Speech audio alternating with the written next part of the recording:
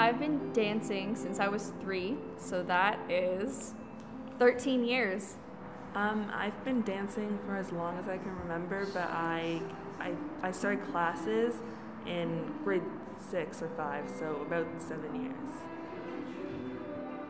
I think it's important to talk about BLM in different forms of media because it reaches everyone. There's a lot of people that are kind of blind to it because maybe they don't pay attention to the news or they're just ignorant. And I feel like if it can come across in more of a subtle way in an art form, but it's still just as powerful because people may not realize that it's about that right away. And then once it sets in, it can be impactful. I think the way that we choreographed ties into our piece being related to Black Lives Matter because we definitely use a theme of hierarchy and we use a lot of levels to represent different people having different power over others. And then the lyrics, they definitely address a form of destruction, and you can hear like the pain that's being like transmitted through her song.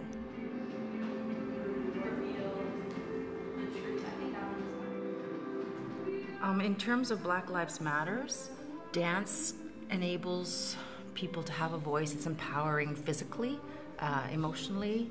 It gives people a voice, and there's some energy that is created in moving, and audiences are able to empathize and feel rather than just hear and see.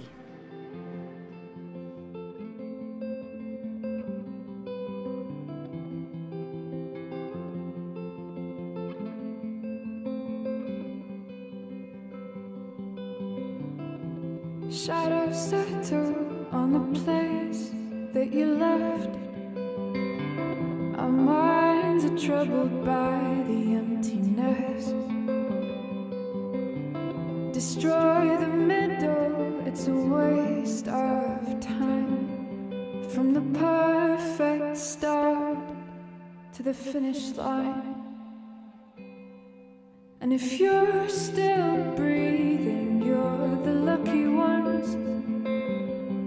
'Cause most of us are heaving through corrupted lungs, setting fire to our insides for fun, collecting names of the lovers that went wrong, the lovers that went wrong.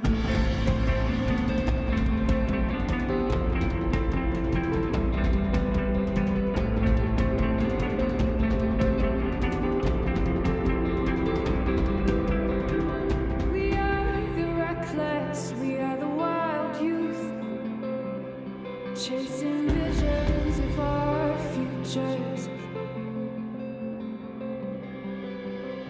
One day we'll reveal the truth, that one will die before he gets there.